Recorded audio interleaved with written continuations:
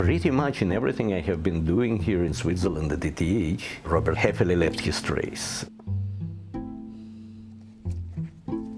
I was surprised. I was not specifically looking to find his legacy, but it was everywhere.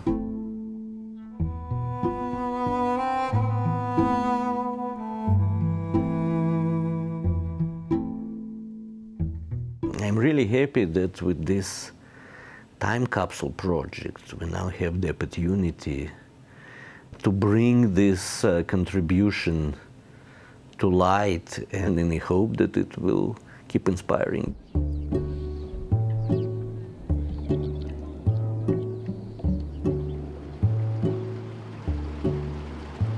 The first time I came across the name of Robert Häfeli was in 2004 when I became involved in the stabilization of the Leaning Tower of St. Moritz.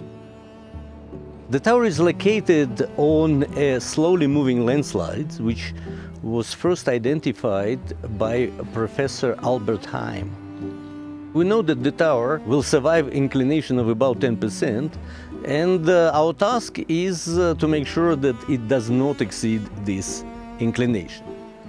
The first stabilization of the tower was undertaken in 1928 by another famous Swiss engineer, Robert Maillard, who was a pioneer of reinforced concrete in bridges and structures.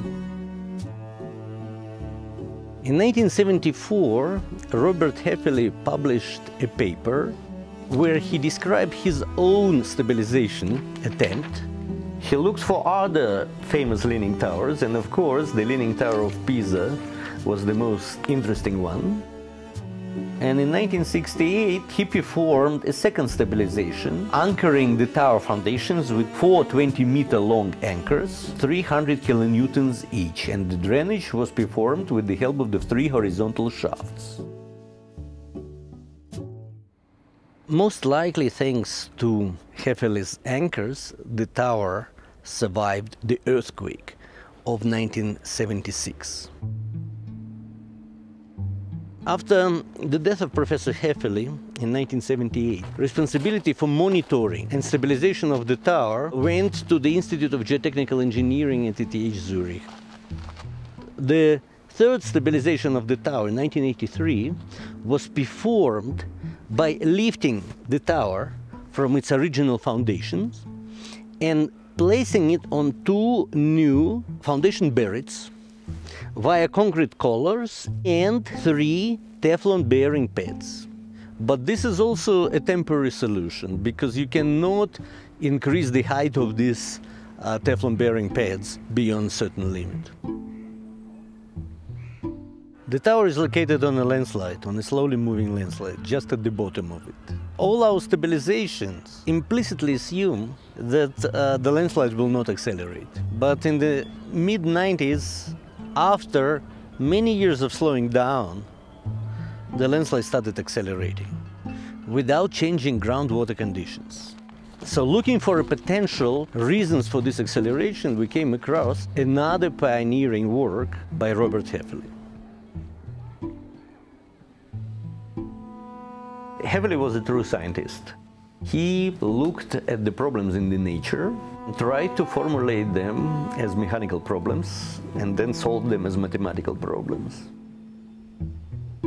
In the 1940s, he was the first one to identify that pressure caused by the landslide on the retaining structure is not the same as a well-known passive pressure.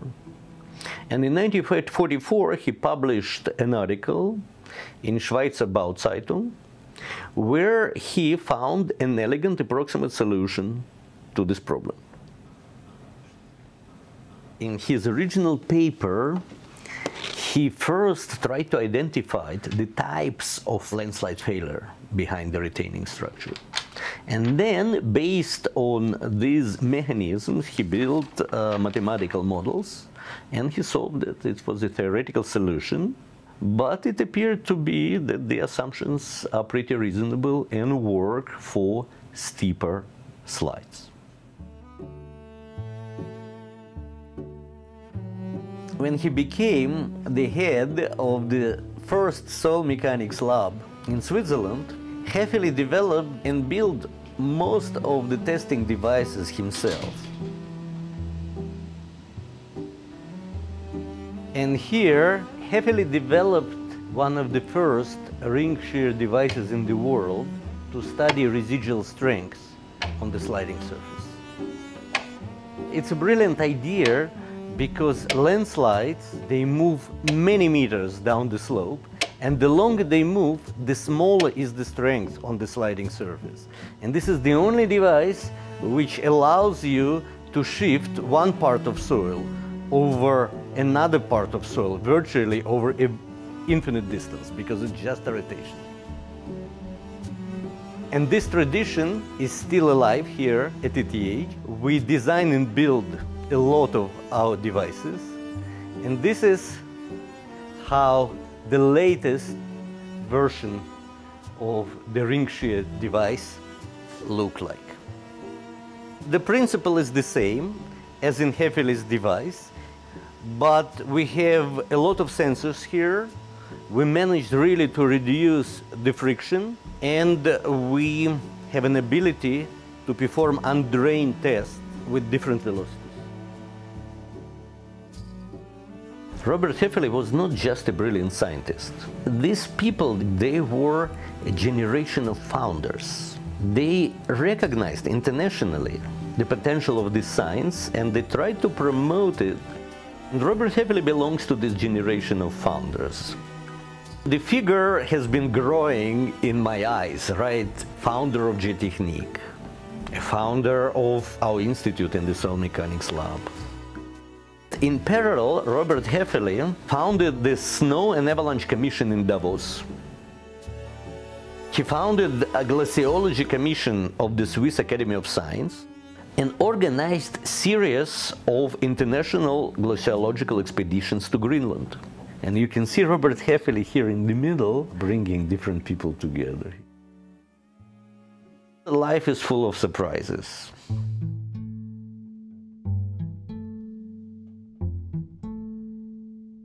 For a while I felt as a pioneer applying soil mechanic principles to snow mechanics. But this didn't last long, because pretty soon I came across the PhD thesis of Professor Häfeli, which was titled Snow Mechanics with the reference to soil mechanics.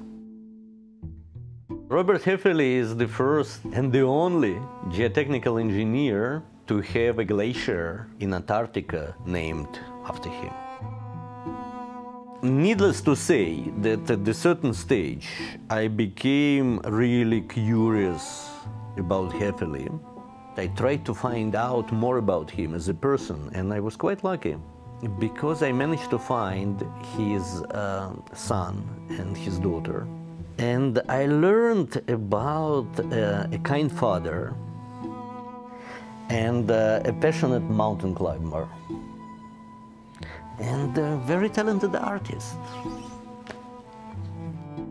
His family produced a book with his drawings, most of them made during his trips to the mountains. All these accomplishments we need to assess against the background of his really poor health.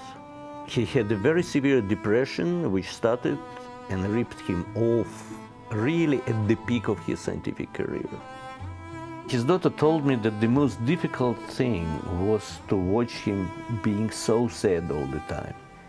And yet, every time when doctors managed to stabilize him, he fought back.